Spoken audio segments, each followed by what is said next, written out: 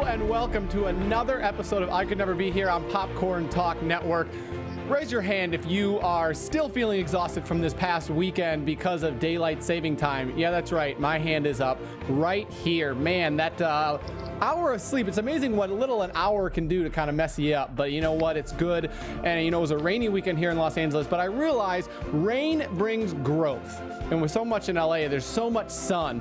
But the issue is when you don't have rain, when you don't have that kind of going on, there's no growth. You don't have growth in the environment, growth in the trees and flowers. And I also realize that can definitely pertain to life. When you don't have those rainy moments, those challenges in your life, you don't grow. You're stagnant.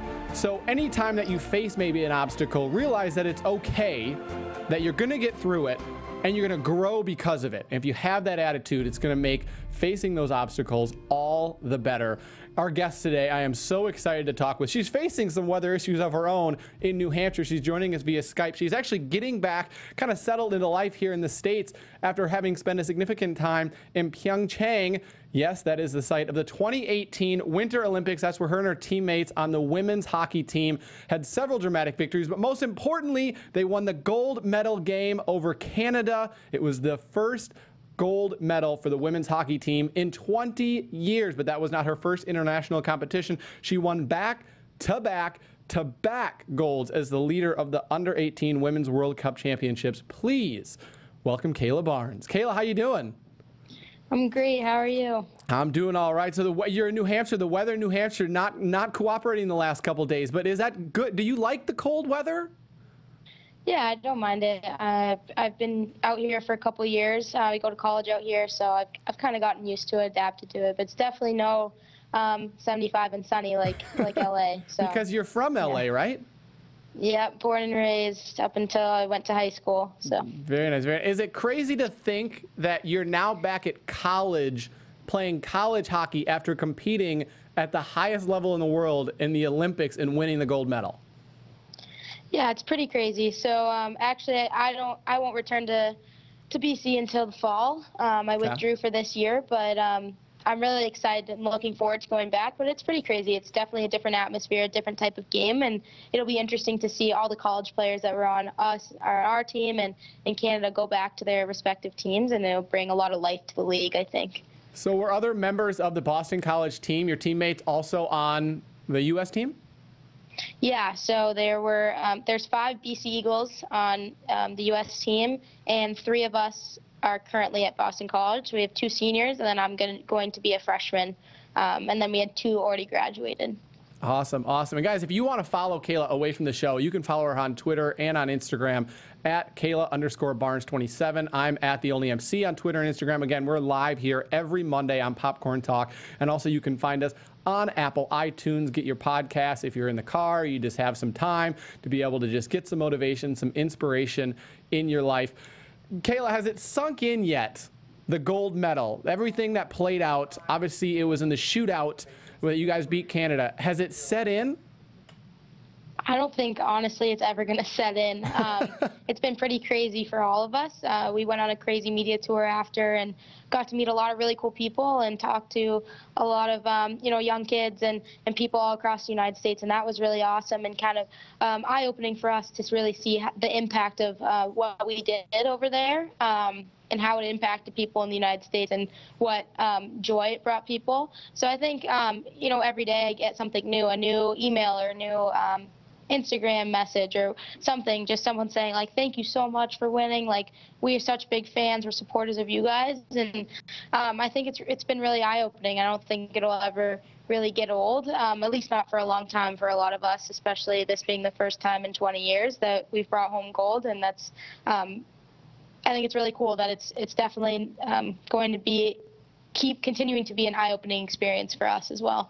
Yeah, and like you said, I mean, literally you're representing the entire country. So, I mean, the entire country is watching you guys, and especially in that gold medal game against Canada, where it comes down to a shootout, and literally everyone is just pulling for you guys. I mean, that's crazy. I mean, to think, and especially how you're 19, you're the youngest member of the team. It's crazy. We felt that support all the way over there in Pyeongchang. We were so far away from home, but we definitely could feel all the support on Twitter and Instagram, text messages, whatnot. it was really cool. It was a really cool moment, not only for us as a team and all we've worked for, but you know, as a nation, and then coming home and feeling that victory with everyone. What was the coolest Definitely thing? Really cool. What was the coolest thing you guys have done since you got back? I know you've been on Ellen and Fallon. Does anything top that? No, I mean, those are really cool. I think we got to go to a number of NHL games, they were all unique in their own way. But I think one of the coolest things for all of us was going to the She Believes Cup with the U.S. soccer team. You know, they invited us to their game, and we got to meet them and talk with them for a little bit. And we're such big supporters of each other. You know, we both fight for equal pay, and we both believe in the same thing, and we're essentially the same. We fight for the same things for the same people in different sports, and so it was really cool to really meet them and you know, hear their thoughts and just talk with them about a various number of things. And that was probably one of the coolest things for everyone on our team. That's fantastic. It's amazing that you're using your platform, obviously, for a good cause and obviously to really fight for something that is so important in this country and even around the world. What was the mood facing Team USA in that gold medal game against Canada, knowing that, again, it had been 20 years since the U.S. had won gold? 4 years ago, the team faced Canada in Sochi, lost in a shootout. What was the mood around the team? I think going into this one, it was our theme was together. We're going to do everything together, and we're going to do whatever it takes together to get the job done. And I think the mood going into that game was pretty light, surprisingly. We all knew that we had it. We knew that we had trained properly, we'd done all the little things, everything we needed to do. And the second we stepped on the ice, I think we all knew that it was our game, and that's how we approached it. And I think we were all over them in that game, and we really came together. You know, the energy on the bench was great. The energy in the building from our family and friends and other people that were there was amazing to just feed off of. So I think it was a good thing that, you know, we were pretty light and not tense, and you could definitely feel that buzzing through our team. Was there ever doubt in your mind in that game? I mean, when you're playing the periods and then it goes to the shootout, was there ever doubt? I mean, not for us, I don't think. You could feel it in the locker room going into overtime. We went off and they resurfaced, and you know, people were singing and dancing in the locker room, and the mood was light. And there's definitely been times with our team where you come into the locker room and it's silent, and people, you know, are beating themselves up and this and that. But that wasn't the mood in this, and it was a completely different atmosphere, and that was something I think we all noticed going into that period. And again, I said that energy we fed off of, and we were light and loose, and we knew that we had it. And you know, during the shootout, obviously there was some, you know, overtime and shootout, there's some stressful moments. You know, you hold your breath, you're like, oh no, like, you know, let's get it out, or this or that. But you know, we have faith in all our shooters and especially our goaltending, and there was never a doubt in our minds that they wouldn't get the job done. Yeah. Was this a team that really challenged each other? I mean, you're there picking each other up. You're there when you see maybe a player feel like they might be having a time of weakness, you build them up? Yeah, so we have a big thing on our team. We call it picking up pennies. You know, we have this thing where, you know, a lot of people would overlook picking up a penny as opposed to a $20 bill, but it's just, you know, a metaphor for us is, you know, pick up the pennies, pick up, you know, someone one day might not be feeling great. They, you know, might have a bad day of this, or pick up a couple extra pennies for them and, you know, balance it out. And then, you know, when you're not having a good day, they'll pick up pennies for you. And so I think we really, you know, picked up pennies for each other, and we, when we needed to lift each other up, we did, and people pulled their weight in various different ways. And I think that's what's so great about our team is everyone on our team was the margin of victory, and without a single member of our team, we wouldn't have pulled it out. And that's, I think, really amazing that without one puzzle piece that we wouldn't have gotten the job done. And I think that's really important in a team atmosphere, and especially contributed to our success. Oh, 100%. Yeah, team is only as good as its weakest link, obviously, is what they say.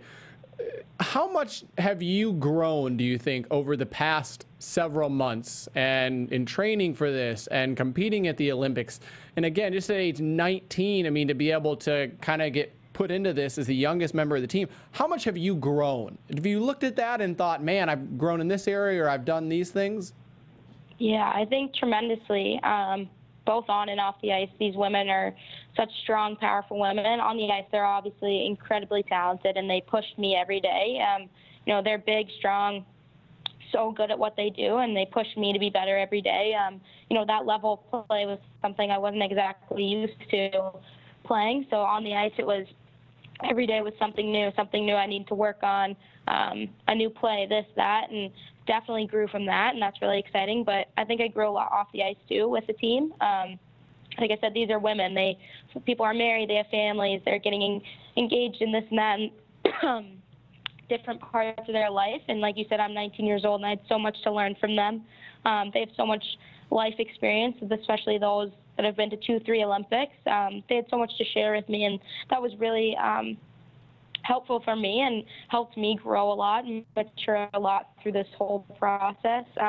They taught me a lot how to handle things and how to respond, how to, pick someone up. And it was really cool. They really brought me under their wings and treated me as, they treated me as a little sister almost, but as equals to them as well at the same time. So it was a really unique experience. I definitely learned a lot from them. Yeah, and I'm sure it's important. I'm sure you went in there kind of like a sponge, trying to soak up everything that you had. I mean, the people who have been in the 2 or 3 Olympics before, and obviously so much experience playing, to have that knowledge of there's so much I can learn.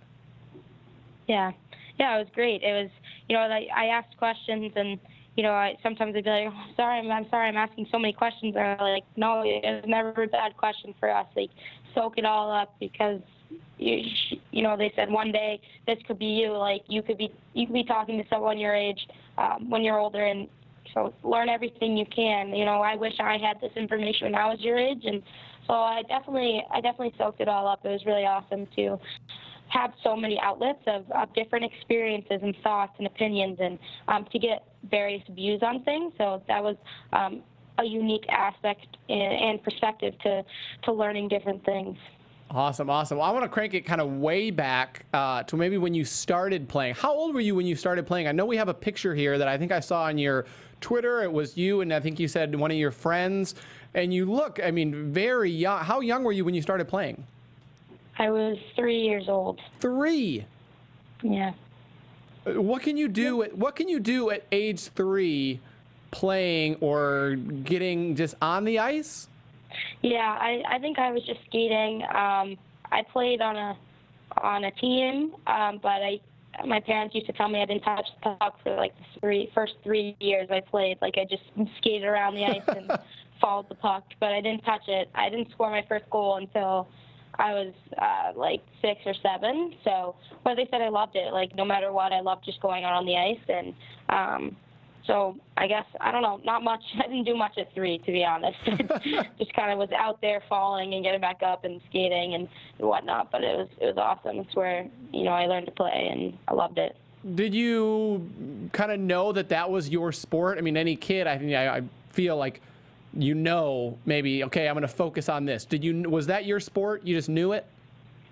Yeah, I think I definitely just found a deeper love for this sport than any other sport. I played soccer as well, as long as I played hockey. I loved soccer, but as I started to excel in hockey, I just knew that this was my my calling, my path, and that's where when I was in high school, I started to focus more on hockey and start to look at colleges for hockey and really start to train for that sport specifically. I still played other sports, but yeah, definitely I knew at a relatively young age that this was the sport that I was going to play, and this is the sport I loved the most. What goals did you have growing up and playing hockey at a young age? A lot of goals. I played boys hockey growing up, and actually, my mom will tell you the story. She, when I was 5 years old, 5, 6, 7, I remember watching the Olympics in 2006 and then 2010. I was pretty young still, and I remember telling my mom that I'm going to be an Olympian one day. I'm going to go there and I'm going to be an Olympian. My mom was like, oh, okay, like, yeah, you're going to do that, okay.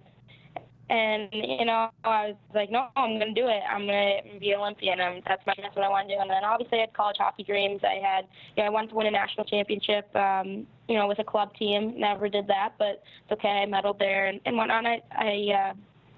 I won some other things along the way that I didn't really necessarily dream of, but they're unexpected victories that I learned a lot from, and definitely glad I had those experiences like U18 World Championships and the Quebec Pee Wee Tournament, all experiences that definitely weren't like dreams for me, but definitely successes I had that were awesome learning platforms. Now, be honest, did you tell your mom I told you so? No, I didn't. I just feel sometimes I'm like, yeah, remember when I told you that when I was 5? And she goes, yeah, I never thought you were going to do it. And, yeah, so, and now we're there and we joke about it. It's awesome. But, I mean, it's a good example of follow your dreams, dream big. Like, whatever you want to do, go do it, whatever it might be. It doesn't even have to be a sport. It can be whatever you're passionate about, but just be confident in yourself. I mean, obviously my parents are my biggest supporters, and they supported me in everything that I did, but, at the end of the day, like, you're the only person that truly believes in yourself and can get you to where you want to be. So I just think that's a funny story to share. How important is it to have those goals, or for you especially to be able to set your sights on something and be able to constantly be working towards that?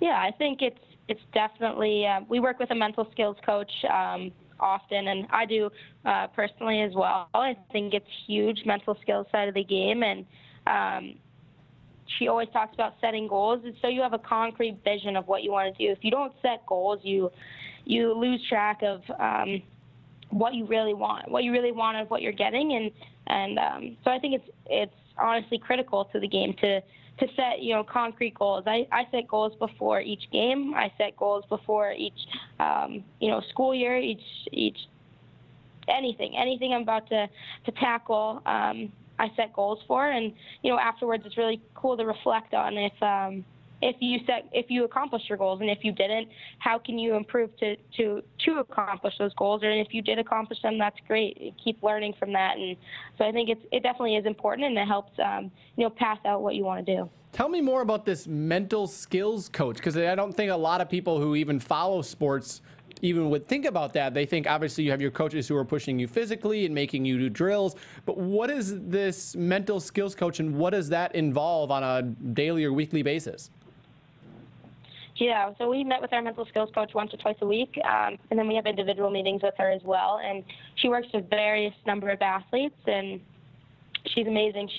It's more about how you view the game and how you view yourself, the confidence you have in yourself. And I work with her a lot on confidence. A lot of people struggle with finding confidence in themselves and trusting their instincts and what they do best. And so we work with them on skills like that, and team building. We did so much team building with her, learning to trust and have faith in each other, and know that your teammate's going to do what they need to do so that we have the best chance for success. So it's more just looking at the mental side of the game, and really trusting your process. And you can be the best physically, but if your mind's not there, your mind is 90% of the game at least. That's the way we look at it with our mental skills coach. Yeah, it's amazing. You were talking 5-10 minutes ago that the weakest link on the team, literally your team is only as strong as the weakest link, and I think you're only as strong, anyone is only as strong as the weakest thought that you have. Yeah, I agree. I mean that we talk about that too. She's like, you're gonna have negative thoughts in the game. You're gonna mess up, and you're gonna come back and you'll be like, I messed up. Like, my teammates are mad at me. This, that, and she's like, you gotta block those out. Your teammates are there. That's the reason why you have teammates, to pick you up and to really fix those mistakes that you made, and you're going to be there one time when they make a mistake, and that's how a team works. And so it's stuff like that. It's definitely just creating positivity within yourself and within the team, and knowing that someone has your back. And I think it's really positive to have a mental skills coach, because it really changes your outlook on the game, and has helped us a lot over the past couple of months. Do you remember a time in a particular game, whether it's this Olympics or another previous competition, or just a time in life where you were struggling mentally, or you're thinking of these obstacles that you're overcoming and you're getting down? I mean, do you remember a specific time that you kind of had to overcome? Yeah, definitely this year. I struggled some. I'm new to this team, and it was definitely hard for me. There's been girls that are 3-time Olympians on this team, and they have so much experience, and they're so talented. And I definitely talked with my mental skills coach about how I don't feel like I fit on this team. Like I feel like I'm not good enough, and they don't think I'm good enough, and this and that. And when that wasn't the case at all, I was plenty fine and fit and fine on the team. I was just too in my head and too worried about what they thought of me, or how good they thought I was. And it was affecting my performance because I wasn't believing in myself, and I wasn't finding the confidence within myself that I usually have. And she really worked with me on that this year leading up to the Olympics. I think it was December, January. It was right before the Olympics this was happening, and I pretty much ran to her not panicked, but I was just like, I'm not good enough, this, that, like I'm not playing like as well as I should, and this and that. And she really helped me work through that to where at the Olympics I was, good to go. I was very confident in myself, and I knew my teammates had confidence in me, and knew that my mental game had to be strong for those games because it's the biggest stage, in the world for us. So, yeah, definitely I've struggled with a lot of mental challenges over not just this past year, but, the past couple of years as well. Oh, for sure, for sure. And I heard you were actually initially, I don't know what I say, cut. Was it cut from the team? I mean, you were on kind of the national team and you were cut. What was going through your mind at that point? Or tell me about that experience. Yeah, so we had tryouts in April, and we went through tryouts. I played great.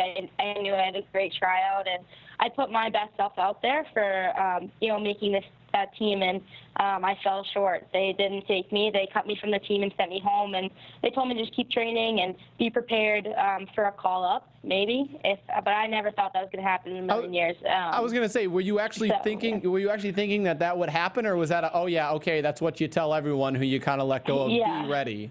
Yeah. I mean, I definitely thought that's okay. That's what they tell everyone. Be ready in case someone gets hurt or this or that. They're going to call up someone new. But never in a million years did I think that they were actually going to call me up and I would be going to these 2018 Olympics. It was a complete shock to me. And I mean, I wasn't completely devastated when I got cut. For me, I had a good outlook on it. I was like, I'm really young. I either make this team and I get to go to the Olympics, and that will be amazing, or I get to go to school and train for the next Olympics, and I'll still be young at the next Olympics if I make that team, only be like 22 or whatever. So it was really a win-win situation for me. It was hard to be cut. Obviously, you never want that news, but like you said, I never expected to be called back, and so when I got that news, it was really exciting time for me. Yeah, and I'm sure it's crazy because you're talking about, in another 4 years. It's amazing when you're in a time period how long that seems. If you don't make this, waiting 4 years. I mean, when you feel like you're this close, I mean, that would have been very difficult. Yeah, it would have been. It would have been hard, definitely, for me to wait that long. But it's a process, and you have to trust the process. I did, and if I had to wait 4 years, that's how long I would have waited, and I would have been okay with it, and I would have gone through college, and I would have enjoyed my college time, and then gone on for, hopefully for the next Olympics. But I'm definitely glad it came sooner rather than later. Yeah, aren't we all, considering you helped win the team the gold? What was your thought process for training and for working hard when they tell you, hey, be prepared, keep working hard? Were you like, okay, I'm doubling down on this training, I'm doubling down on practice, on everything that I can do to try to get better? I mean, no, not really. I stuck to my game plan. I knew, I've been progressively getting better and stronger, over the past a couple of years that I've been in the national team program, and they've really helped mold my training schedule and all the things necessary that come into preparation for that level. So I kind of just stuck to my game plan. I knew that it was working for me, so I wasn't going to change things up too much or try and beat myself up over, why I didn't make the team and add extra lifts and skill sessions and whatnot. I was just going to stick to what worked for me best. And, it ended up working out, which is amazing. Absolutely, absolutely. One thing I love to talk with athletes about, even in looking at my past as an athlete and other, friends, is talking about like the worst practice. Because you often look at when you're in a bad practice, you say, oh, well, it's not as bad as this one that I went through. Do you have like a practice that you're like, man, this practice was extremely difficult, or one that was maybe tough to get through that you always look back on that pushes you through the rest of them? Yeah, definitely. This year during residency down in Tampa, we had one practice where we got completely just skated for an hour and a half, skated to the point where people were legit falling over by the end. Like they could not barely walk to the locker room. So yeah, definitely everyone has practices. We also, I've also had practices where I've been like, I can't catch the puck, I can't shoot the puck, I can't make a tape pass, I can't do this, I can't do that, and it's like you're just off. And there's definitely been practices like that, and I've never been really an amazing practice player, but I always tell myself, you're gonna have bad practices. That's where you get better. I'd rather be bad in practice than be bad in the game. So that's my motto. Where practice is where you make mistakes and you get better, so you don't make them in the games. And but yeah, definitely have had some really tough practices that are tough to get through, but once they're done, they're over. Get them out of your mind and move on to the next one. And then you can use them as maybe encouragement when you're in another bad practice where you're like, well, it wasn't as bad as this time when I was down in Tampa. Yeah, exactly. I've done that a couple times. Some of my teammates are like, oh, I'm having a bad day today. I'm like, you know what? I'm having a bad week. I just, all these practices just stringing together, some crappy practices, but it's okay. We all bring each other up, and it's fun, and it's good to recognize when you're sucking. It's like if you can't recognize when you're not performing, you're not your best, then you need to look in the mirror a little bit harder, I think. So. Oh, absolutely, yeah. Absolutely. We've talked about you being the youngest member of the team. You were also the smallest member of the team, 5'2" tall, and your youngest member of the team. Was that on your mind going into this games, and just the thought of you being the youngest member and the smallest member, or how does that influence how you play out there? Not really. Honestly, I get that question a lot. You're the youngest and the shortest. That's a dynamic duo right there. But I've never really thought of my size as being an issue. I've never let it become an issue. I've never let it hinder my game. I've always, whether you're 6 foot or you're 5'2" like me, I'm gonna play big, and that's kind of always been my motto. Like, yeah, I'm small, but I'm gonna play big, and that's how I get through it. I've never looked at it. Other people will look at it as a disadvantage, but I've never looked at it that way. So, yeah, it's been definitely not really a challenge for me, but other people would like to think it might be, which is interesting. But I don't let it ever get to me. It's height is just a number to me. Age is just a number, and I don't want people to define me by my things that I can't control, things that, I can't control when I was born. I can't control how tall I am. I can only control how I play and how I view myself. So that's control what you can control for me. Absolutely. I love that attitude. And I think a gold medal adds like 7 inches. I could be wrong, yeah, but I think a gold medal adds, I can look on Wikipedia, but that might be what I read. Is it difficult maybe looking forward, or is that kind of encouraging looking forward, knowing you already have a gold medal at age 19 and looking to the future and saying, what else can I accomplish, and not focused on what you have accomplished? Yeah, I think definitely looking at both aspects. I definitely am not, I definitely have new goals. So we talked about goals earlier in this segment. I think for me, I've accomplished my greatest goal in in my mind, the Olympics for me, winning Olympic gold was one of my greatest goals in hockey, and I've accomplished that, and that's amazing. But that doesn't mean I'm going to stop working for a new goal that I set. So I have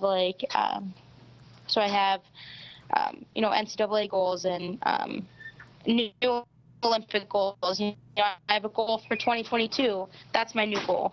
And, it's for me, it's not really.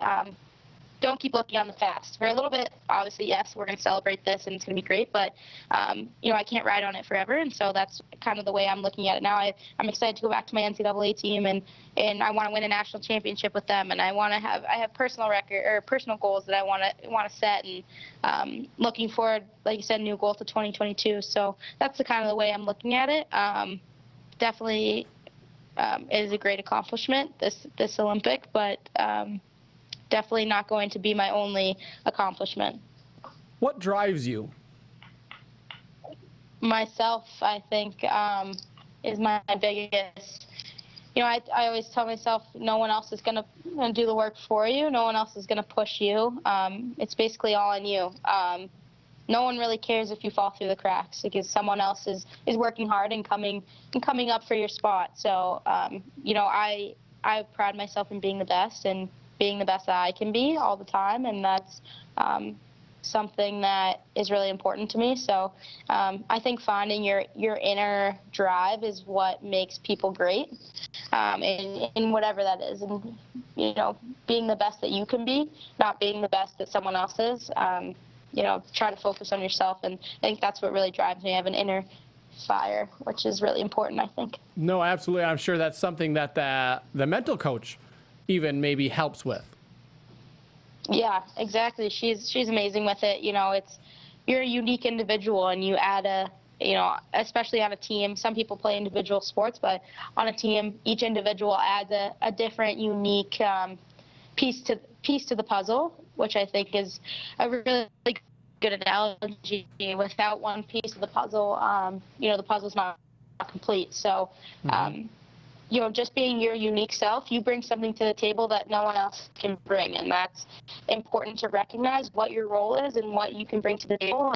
Be the best at that. Be the best at, for hockey, if you're great at goal scoring, score goals. If you're great at playing defense, play defense, and be great at that, because that's what that team needs you to be, and that's, I think, whatever that is in life, be great at what, what your thing is. Find that and be great at it. What would you consider, having achieved this gold medal, having had 3 golds in the under 18 team, you're just getting started, obviously, with your career in college. What do you define success as?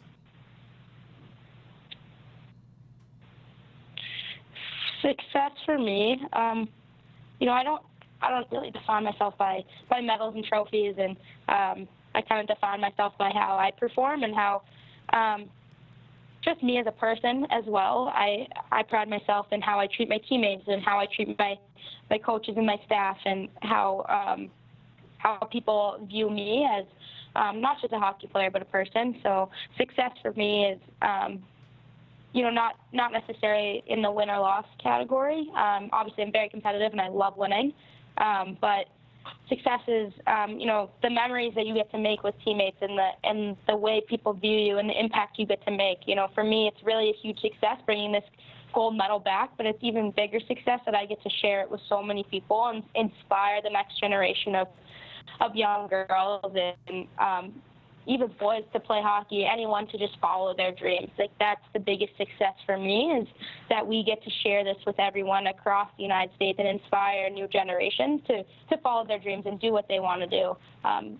That's how I define success, especially from this Olympic gold. I love that. Again, we were talking about earlier, using the platform that you have to be able to help others and just encourage and inspire others. And you never know. The next teammate that you have in 4 years or in 8 years at the Olympics or on another team might be listening to this and might be kind of in that stage in their early teen years. What advice do you have to them, looking at them maybe as a future teammate? What would you tell them? Just to keep working hard, and like I said, to follow your dreams, whatever you love, whatever, that thing is, whatever your nick is, go for it and dream big and love it and like immerse yourself in it totally. I remember at the last Olympics in 2014, I was 14 years old, and I was, watching it with my friends at school. And, it's crazy to go from there to now and to see how much I've grown. And, people always say, to follow your dreams. That's super cliche and whatnot, but it's true. If you want something, you have to go get it. You have to make it happen. And I just think, work hard, have fun. A lot of, people are watching this now, they're younger. Like, enjoy being young, enjoy your friends, enjoy high school, enjoy middle school, whatever that is, enjoy that. But also, start preparing and, growing through those years. Learn what you can. If you can talk to an older person in college, or if you get a chance to meet an Olympian or this or that, ask questions. Don't be shy. Just soak it all in, and just take advantage of whatever resources you have. Yeah, and like you said, the goals are good, but you got to put in that work. How many hours a week do you practice? How many hours a week do you think you put in on the ice rink or off the ice rink working towards your skill? Oh boy. Lots of hours. Definitely at least 4 hours a day. Wow. To just, not necessarily on ice, but, to on ice, off ice, lifting, mental skills, whatever it is that day. And that's on top of school as well. I take a lot of pride in school. Oh, yeah. So it's definitely a lot of work, but anything that's worth it is a lot of work. So that's how I look at it. I'm not, I'm never going to forget standing with my teammates and gold medal around my neck. I'm going to, when I'm tired or I'm feeling lazy, ever remember that moment and be like, all right, I'm going to be okay because it's going to be worth it. Absolutely, absolutely. That's a great final message for us. Cayla, thank you so much for joining us. Do you have a couple minutes? I like to do a fun game with my guests, just kind of like a rapid fire kind of fun quiz. You got a couple minutes? Yeah, of course. Perfect. We're gonna maybe bring up some fun music in the background and kind of talk about your time in 2018 in Pyeongchang. First question: did you learn any Korean when you were in Korea?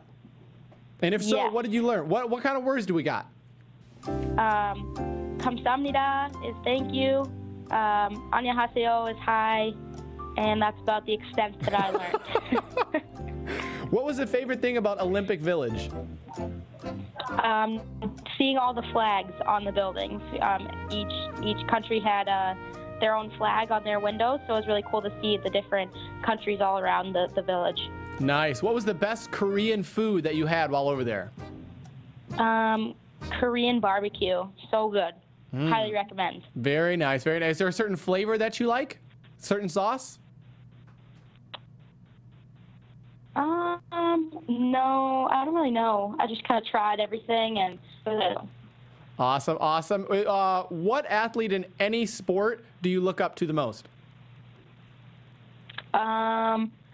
That's tough. I definitely look up to the 3-time Olympians on my team. They're amazing. I got to meet Shaun White when I was over there, and he's obviously incredible, and his story is incredible. So he's someone I really look up to. He's incredibly talented and good at what he does. So that was really cool. Awesome. What other Olympic sport would you compete in if you could? Definitely figure skating, or half pipe snowboarding, where they do all the tricks, and that was really cool to watch. Awesome. And finally, how many more gold medals do you think you're going to win? Hopefully a lot more. My goal probably is at least more. There you go. Well, I believe in it. Obviously, you got a great foundation and you got a great attitude to be able to get all that practice. And Cayla, thank you so much for taking the time just to encourage and inspire other people. And again, using your platform just for an amazing cause. Yeah, thank you so much for having me. Absolutely. If you guys, again, want to follow Cayla away from the show, you can follow her at Cayla_Barnes27. You can follow me at TheOnlyMC on Twitter and on Instagram. Guys, again, we are here every Monday offering this motivation and inspiration. We just want you to live a better life. And when you hit those obstacles, to be able to just push through them, because on the other side is that gold medal. Guys, tell a friend, go comment, rate, subscribe on iTunes. Again, just share that inspiration. Thank you so much for joining us. We'll see you next time. From producers Maria Menounos, Kevin Undergaro, Phil Svitek, and the entire Popcorn Talk Network, we would like to thank you for tuning in. For questions or comments, be sure to visit popcorntalk.com. I'm Sir Richard Wentworth, and this has been a presentation of the Popcorn Talk Network. The views expressed herein are those of the hosts only and do not necessarily reflect the views of the Popcorn Talk Network or its owners or principals.